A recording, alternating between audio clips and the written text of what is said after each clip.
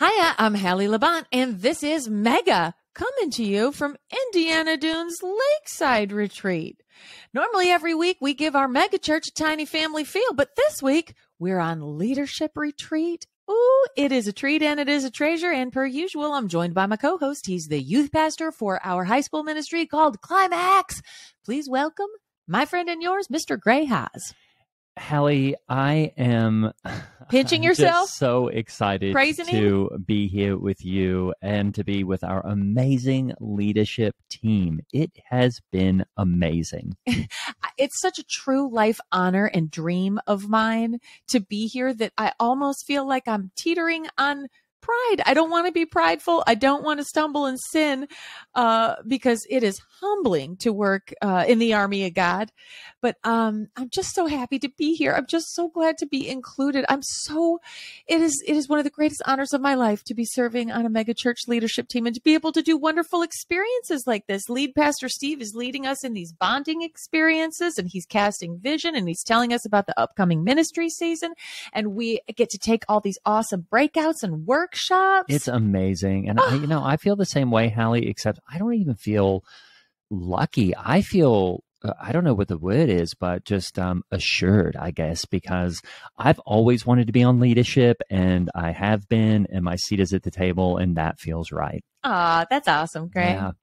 What did you what sort of breakouts did you do today, Halle? I had some amazing. I saw you were teaching one. I know I did. How did it go? Well, I was doing a new workshop that I came up with. It's called Stay Energized: How to Enthusiastically Engage Teens for Christ and Jesus specifically, and it went great. Awesome. I had people doing all sorts of I like to get really physical in my workshops. Oh, cool. And so I had them do a Murph, basically, which is a workout that we do at CrossFit.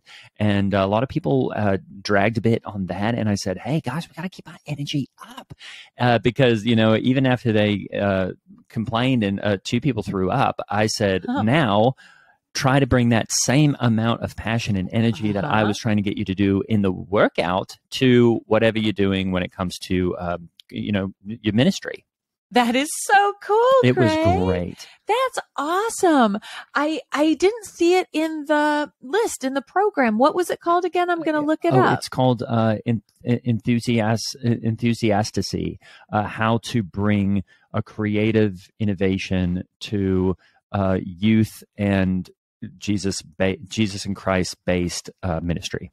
That is so cool. Yes. Are you doing it again? Should I take it? I will be doing it one more time, maybe tomorrow if, we've had a few people back out, and I think it's just because I'm pretty busy tomorrow, and I've told a few people I might not be able to do the whole workshop, but it was full.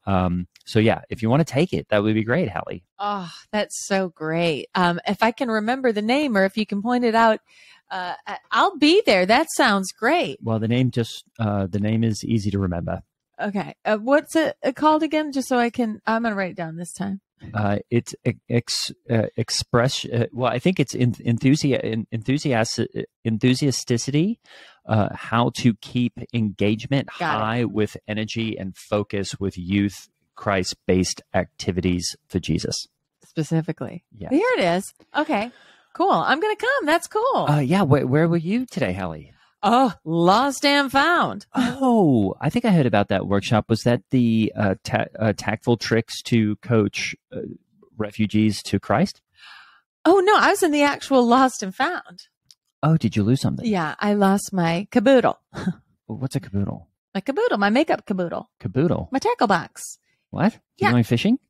No, but I don't go anywhere without a full face of makeup. I got to define where everything is, or nobody will know what's there. Yeah, like I always say about makeup, if the barn needs painting, paint it. I don't know what the word you're saying is, though, Halle. A caboodle. What is that? It's something like a tackle box where it has the different compartments. You open it up. It has different layers, kind of like when a pipe organ has separate layers of keys. Why don't you just call it a makeup case?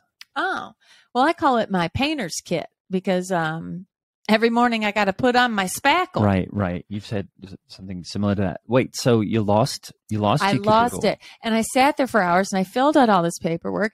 And then I realized I hadn't prayed about it. And so I shot a quick one up. And guess what happened? The minute I said, in Jesus' name, amen, I hear the lady behind the counter. She goes, Halle? No. Yeah. Just like What that. a As God soon as I thing. prayed, I waited for hours and hours and filled out all the paperwork. And then finally, once I prayed about it, there it Amazing. happened. So Wham, bam, thank you, ma'am. Where was the caboodle located? Oh, somebody had taken it down onto one of the docks on the lake because they thought it was a fish and tackle box. And they were out there. I don't know what they were catching, bluegill or sunfish or what, but they were using my makeup as bait. Oh, no. Mm-hmm. That's a bit.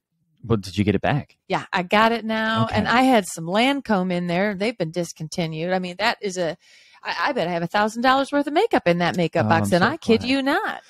Well, that is a load off. I'm sure you're back. And I know that people are probably wondering really what we are up to when it comes to the leadership retreat and the type of conversations we're having here. And, you know, something that Steve is doing this year that I think is amazing is he's building on something that we did last year called the Enneagram. And what the Enneagram is it's a personality test, Halle. And once you know somebody's Enneagram number, you take a test, you know their number, and you kind of know, okay, it's this type of person. And now I know how to talk to them, experience them, relate to them, or control them.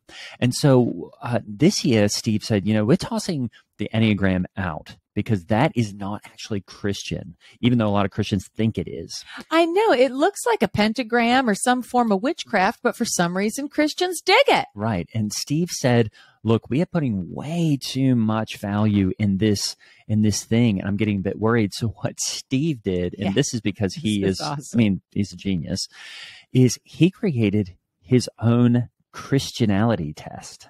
A Christianality test. You heard it here first, folks. I mean, he's a world-class leader. And, speed of the leader, speed of the team, and he's going to shoot us right to the top. And doesn't he have like a PhD in psychology or something? Yeah. So, it's going to be good.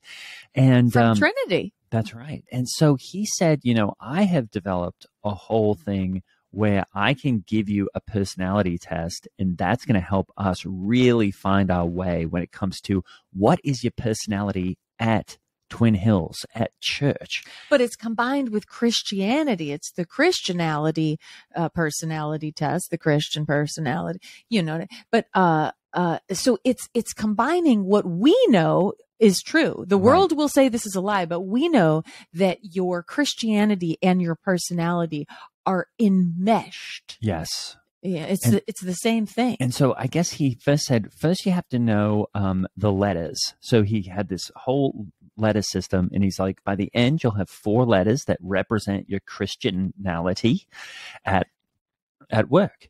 And so starting is E, and that stands for exhorting. Awesome. Exhorting, which if people who aren't Christian don't know what exhorting means, I don't know why you'd be listening to this podcast, but it just basically means to tell people, To proclaim, to declare. I also think it's to warn. Right. Sometimes it can be bad, exhorting, sometimes good.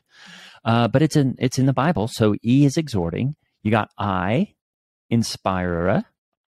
Awesome. Inspirer. You got T, Trinitarian. Awesome. I know I'm one of those. Because I love the Father, the Son, and the Holy Spirit. And then you've got F, faithful. He is so faithful. And then you've got S, spirit-filled. I love that one. I hope I have that really one. going for that one too. I hope I have that one. And then N, naysayer. And we've got a few of those, believe it or not, on staff. Yeah. And I just hope they really get, I hope Steve really takes him to task if anybody's an N, and I definitely am not. Then you got J, Judas. And Judas is a complicated one because Steve said, it's somebody that can be good to your face, but then the next thing they're doing something behind your back, like selling you, selling you for 30 pieces of silver up the river. I know people like that. So you got J, Judas, and last P, Pharisee. And Pharisee, you know, the type of person that's really letter of the law. I'm always doing the rules and you're not doing the rules right. And then meanwhile, you know, you've got the J's around, or as I'll say, not the Judases, but the Jesuses in this case, going like, hey, there's a new way. We've got a better way of thinking about these things. So EITF, S, N, J, and P are the letters that you can get. That is so awesome. So Halle, as you know, we are supposed to partner up with somebody else at the leadership conference, all the staff are and take the test together and see what we get, so we can report back tomorrow. So do you want to do it together? Yes. Yeah.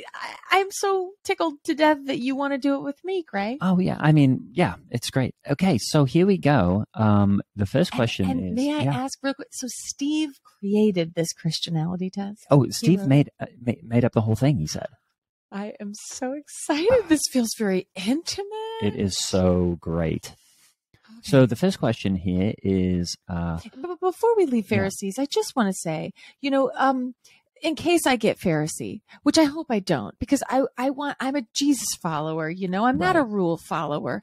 And, well, I do like to follow the rules as long as they're Jesus's rules. Right. But you know what, Gray? I mean, the Bible, if you boil it all down, you know what it says? It says love God and it says love people.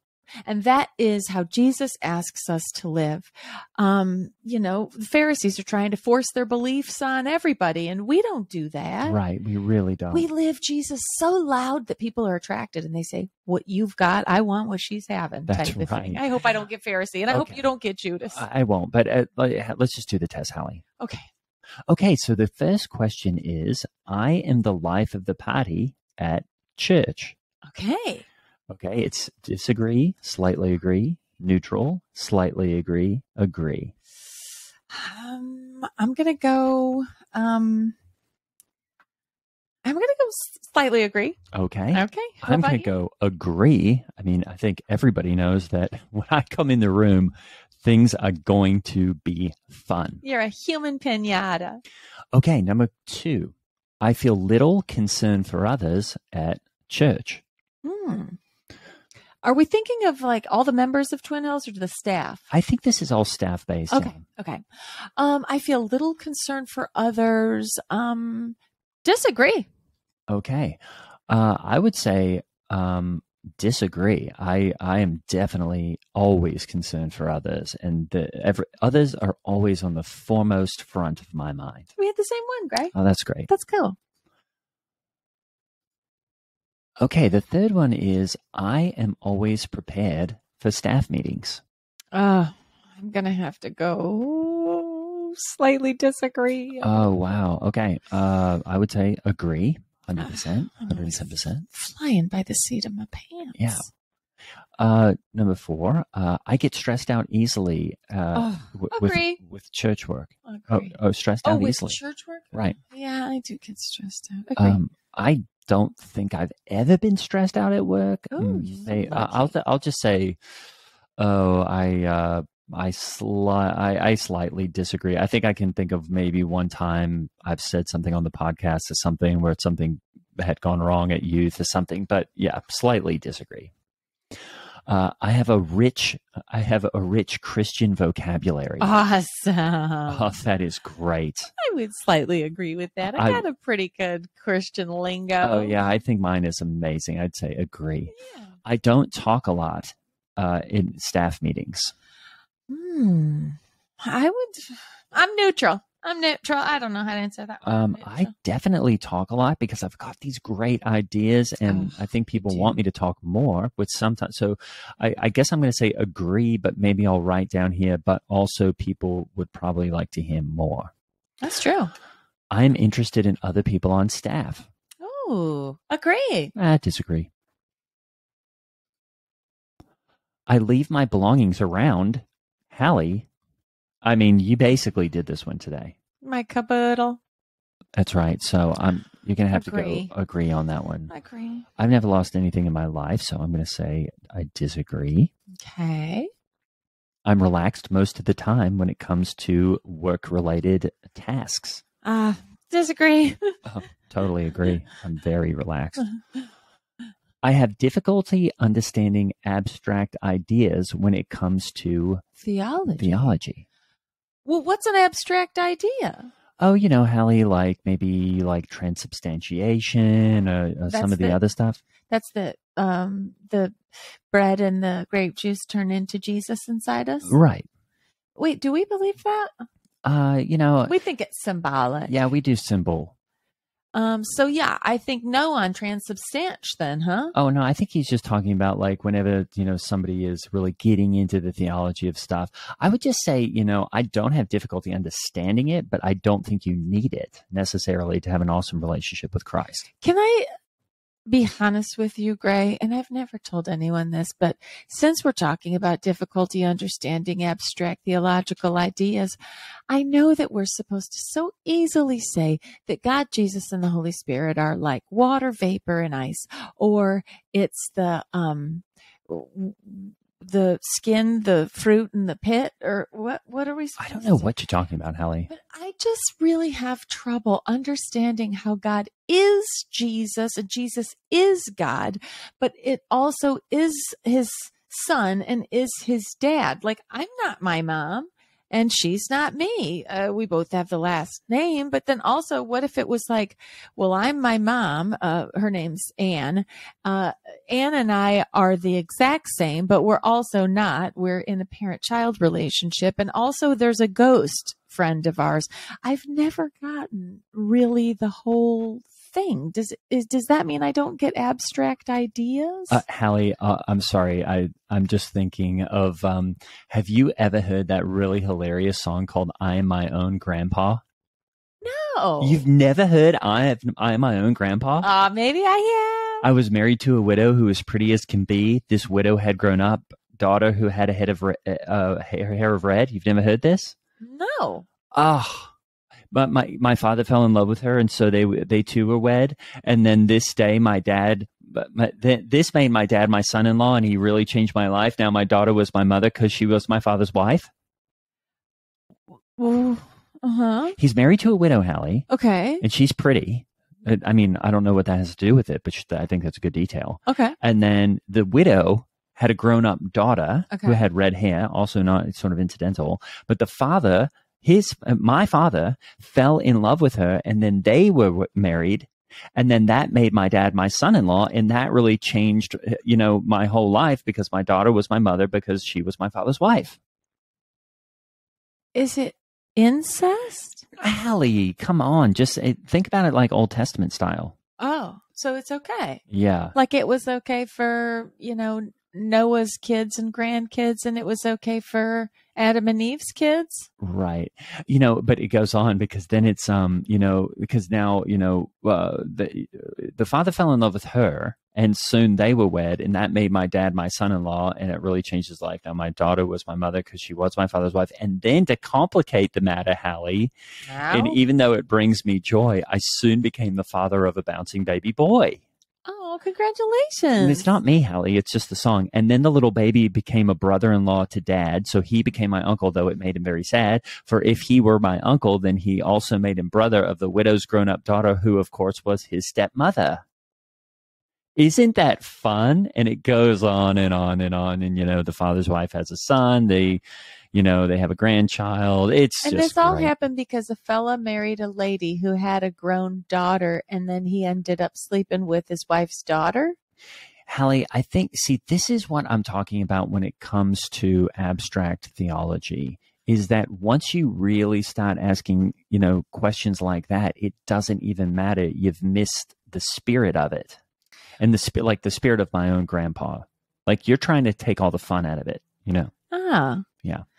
Well, somebody tried to tell me I couldn't like Hannah and Her Sisters, the movie, anymore because Woody Allen was married to his daughter. And I asked my son Day about it, and he's like, yeah, Woody Allen is bad news, in the Me Too stuff. And I just want to be able to watch my programs. Again, Hallie, this is caboodle to me, but do you have difficulty understanding abstract ideas? I think I'd have to say agree. I would definitely say disagree. Okay. You feel comfortable around other people on staff. Agree. It depends on who, so I would say neutral. I insult people on staff. Never. I'm totally 100% on that one. Never. I pay attention to details as I pay attention to the details of my work. I agree. You know, details aren't really my thing, Hallie. I would say that I'm a big picture, big ideas guy, and I let other people take care of the details. Cool. They're a bit boring. I worry about things. Spiritual things or work things? Right. Or? I guess it just says I worry about things. Seems a bit bleak. Oh. Yeah, I'd have to agree. I am a bit of a worrywart. No, I mean, Jesus. Totally disagree. Oh, that's true. Yeah, sorry. Jesus. I have a vivid imagination about what is possible at Twin Hills. Agree. Totally agree. In fact, I've got really great ideas, and a lot of times people don't ask me. I keep in the background at Twin Hills. Slightly agree. Slightly. Hallie, you're always in the background. That's true. I would say strongly disagree. I sympathize with others' feelings about. I sympathize with others at work and how they feel. Agree. I would say neutral. And then last is I start conversations about Christ. Agree. Totally agree. Well, should we see our result, Hallie? Is it tallying? Oh, okay. Okay, you got the here we spinning go. Wheel. It's tallying. It's tallying. It's tallying. It's okay, tallying. Yours is coming up first. There it is. Oh, good job, Hallie. I'm an ITFS. ITFS, Inspirer, I'm an Trinitarian. I sure am. Faithful and Spirit-filled. ITFS. That's awesome. Oh, I'm a faithful Trinitarian, Spirit-filled. Inspire. Oh, I just feel so honored and blessed and proud. Okay, here's mine, and I am an E. Ooh. Really? I don't think there's no way this could be right. ENJP? Are you an ENJP? An exhorting naysayer Judas Pharisee? Well, How am I possibly an exhorting naysayer Judas Pharisee, Hallie? I'm the most positive person here, and I know more than almost everybody about all the stuff. Maybe you pushed the wrong button. Yeah, I think this internet has been weird because we're on the center, the retreat center's internet. This is really. Oh, it says. Can I take it again? It says the results have been sent directly to Steve. Why do they? What? This is so annoying. Well, you know what? If I know Steve, he is going to have beautiful things to say about ENJP. No, basically it just shows the scale, and it's like, that's the last one. That's the worst one. I didn't think there's supposed to be a value on it. No, I mean, it depends on if you're looking from the top or the bottom. You might be the first one, How can Gray. I be ENJP? ENJP, I'm at least Spirit-filled. You know what? You have to pat yourself on the back for being honest and just say, you know what? I am made in the image of God, and I am a child of the utmost high God. And I'm sure that Steve has good spins on the P's and the J's and the naysays. This is a real stinker. Real stinky stinko. Well, Hallie, I do want to say I had kind of a weird afternoon, and I didn't want to mention this, but I actually ran into someone that I probably should tell you about at the retreat center. Clay Mason Bannerman? No. Oh. He's in Cabo this weekend. Ooh. No, Hallie, I ran into Jen Hatmaker. J-Hat? Yeah, she's here doing one of her fancy classes. Awesome. I want to run into her. It was real. She's so here cool. teaching some class or something called how to be awesome with teens or something. Oh, she's in the big auditorium. She's in the 30,000 seater. It's not that big. Oh, how many are in your workshop, by the way? Because if I take it tomorrow. yeah, anyway, Hallie, it was super, super painful, and it was pretty weird and awkward because, You're still in love with her? well, Hallie, I think she's still like obsessed with me. Oh, And really? yeah. And you're not interested? I mean, Hallie, it was so hard. I mean, we had so much in common, and I think we were like, do you know when you're so alike the person that you're dating that it almost is like you cancel each other out? That's what I've realized, and what God has put on my heart about it is like, you know, maybe we were just like, instead of yin and yang, we were like, you know, yang and yang or something, and we're just kind of like, just totally too much of the same awesome stuff. And yeah, she said, I was like, hey, Jen, what's up? And she was like, hey. And I was like, this is pretty weird. And she was like, yeah, I know. You know, she kind of, at first she tried to act like she didn't know me, which was really painful because I just could tell she was trying to protect herself. But then she came around, she gave me a hug. You know, I was like, maybe you want to hang out later. We could go do the bocce ball, play pickleball. You know, at the court. And you know, she said, I'm super busy right now. I'm just too busy right now. Well, when somebody's busy, that doesn't mean, you know, they're rejecting you. I don't know, Hallie. Why don't you call Clay? And you know, I told you, Clay's in Cabo with a bunch of Marines, ex-Marines. Wow. I mean, I guess they're reserves now. Anyway, Hallie, so yeah, that's kind of, that happened, which was... I call that a drive-by. Right. It's like, it's, you're not expecting it. And all of a sudden, you know, it's like somebody's blowing you down, in the course of your regular day. You're just going along, and then you run into somebody who you gave your heart away to. And, it takes the wind right out of your sails. Well, I mean, Hallie, I don't really know if, you know, you're so old that you just like that. It's dating is so different now. Like, really? You know, when you were dating, like, I don't even know if you guys dated or anything. Like, this was so intense. And like, I think you guys just kind of were like, let's do it. Let's get married. We both love God. But this is really different because, Hallie, when you're dating, like if me and Jay had, you're also navigating that whole thing of like, what is going to be positive for, you know, me, all the people that pay attention to me, listen to me, trying. Can you get as many followers as she has on Instagram? She has millions. I have close. So yeah, it's just a different thing, Hallie.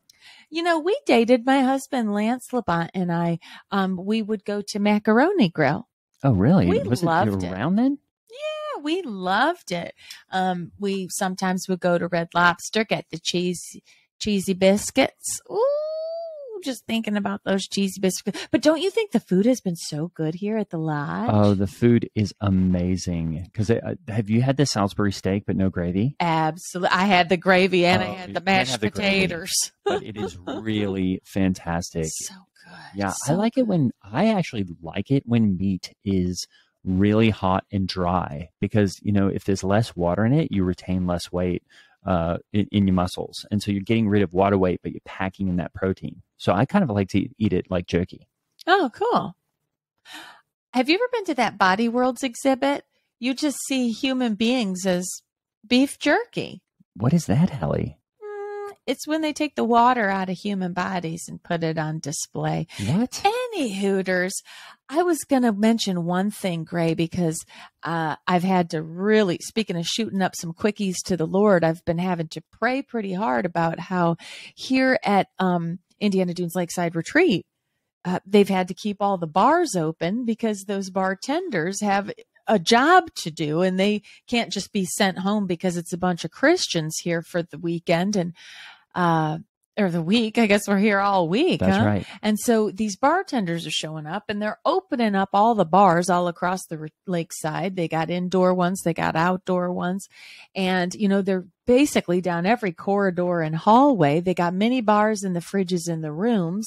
There's a big bar in the lodge part where we're getting our meals. And And every night they're opening up shop and like putting all the lights on, and they've got these walls and shelves of booze. And that you can just tell all the servers are getting pretty, PO'd because, nobody from Twin Hills is buying any alcohol. I mean, they're not making what they usually make. Some people have gone in and said, I'll have a glass of wine, and really just a handful of staffers, kind of walk that line, and I just don't like it. I don't like the taste. Right. I've never had any alcohol. Oh, is that right? No, it's basically just sugar water. Wow. That's something I didn't know about you, Gray. Oh yeah. I don't drink alcohol. Have you ever, forgive me if this is too personal a question, but have you ever smoked a cigarette? Well, Halle, this is really a painful subject because I did, I was, have you ever heard when like a kid is caught smoking and forced to eat the pack of six? Or smoke the whole pack is oftentimes what parents do, which is great. I think that's a really good way to teach a kid, is that what you advise people? Oh, I mean, I feel like that's a number one, that's what James Dobson says in several of his books is, if they want to smoke one, they have to smoke them all. Oh. And that happened to me, Halle, but here is the weird thing is that I actually had never smoked a cigarette. My grandmother, who recently passed away, I think I've mentioned, she just... Claymates Madman? What? Oh, sorry. Go ahead. She just one day showed up and made me smoke a whole pack of cigarettes at the age of 4. What did you do to deserve that? I have no idea. She just basically said, "You're never going to do this again." And she made me smoke them all. Again? She just, I think in the future, meaning. Well, if you weren't, I see. Well, if it wasn't your fault, you had to obey a person in authority over you. Well, I sometimes think of it, Halle, like, they say, if you ever go to prison, go up to the biggest guy in the prison yard and punch him in the nose. And I sometimes think, it's like it with a kid who's headstrong. Maybe just spank them once just to let them know that's a possibility, even if they've not done anything. Yeah. And I think this was my grandmother knowing that I was such, I had so much energy, but I was also really stubborn and as a young person, and I didn't know Christ yet. And so I think she just wanted me to know, like, hey, if you ever try to smoke my cigarettes, this is what they taste like. So don't even go there. And I never did. But she inadvertently taught you how to smoke. I know, but cigarettes was so expensive in Australia. She was just, I think, just trying to save, 30, 40, what would have been dollars, because that's how much they cost down there. Great. When you were talking, I was thinking, you know what? You should write a book, because Dobson writes a lot of stuff about how to raise, little kids, making sure you spank them to teach them discipline and all that. In fact, Great, my son Day comes home from a school assembly where they were talking about safety and all these liberal things that the progressives are trying to push on these kids, teaching them, giving them awards instead of awards for like athletic achievements and being competitive. They're giving these kids awards for things like empathy. Boring. And I'm like, empathy? That's not one of the fruits of the spirit. Boring. Anyway, my son Day goes to this assembly they're talking about safety and open communication. I thought you were going to say open carry. And consent. And it's like, why don't you just teach these kids sex ed? Teach them how to do it the way your grandma did with the smokes. Because that's all they're doing is teaching teenagers how to do it, and then the teenagers will go do it. But anyway, my son Day was telling me that, like, Mom, they're telling us that you shouldn't just always obey someone in authority because they're in authority, because then you can get into trouble if this is not a trusted authority figure. You shouldn't be doing what they're saying. And I said, no, Day, you always obey someone in authority. And Day was like, don't you see how that could, groom someone to possibly, be taken advantage of by someone? And I just said, you know what, Day, it is not about what you want. We teach the Bible, which is forego what you want and do what God wants you to do. Exactly. And you have to say, hey, Day, guess who put that person in authority? God. Who's the ultimate authority? Isn't that right? Yeah. And so, yeah, when people start to say things like that, and, you know, especially people like Day who are a bit dumb, what happens is then they start to mistrust all authority. And then what do you've got? Mayhem. That's Total right. mayhem. It's anarchy. And then Day also said, you know, this social worker said, raise your hand if, or they were doing this thing where they weren't raising their hands, but they were making a mental note of it, because back in the day, we would just raise our hands and we would be honest and let people see. But she thought it was a privacy issue. So she said, in your mind, raise your hand if you come from a physically abusive household. And then, and Day said, I said, what did you say in your mind? And he said, no. And I said, oh, good. And she goes, now say in your mind, yes or no. Do you come from a spanking household? And Day said, yeah. And then she goes, well, guess what? Those two are the same thing. What? This is the way they're poisoning our kids. They're absolutely poisoning our kids. Anyway, I think you should write a book about how to raise teenagers, because you're so good with them. Yeah, maybe it could be something and like... teenagers get to the point where you can't spank them, you know, because Right. they're bigger than you. Well, you can't hold them down and You whip can, them. Hallie. You can, actually. You can? You're allowed to spank a teenager, for sure. I mean, I can't do it at church anymore, but they really, I think it's something that they really respond to. Oh, so you just say, keep going Dobson all the way. Right. Oh, okay. But you should write a book, because you would have a cool title and you would look so cool on the author cover. Maybe I really should. You know, I'm into those. I'm into PDF books, but that you can get on your phone, because they're so fast to read, and you know, maybe just like 11, 12 pages. So maybe I'll release an ebook, and I'll call it Spank, Smoke, and Sex: How to smoke, strike, and shame the bad habits from your stupid teen. Spank, Smoke, and Sex. That's catchy. What's the subtitle again? You know what? I don't really know.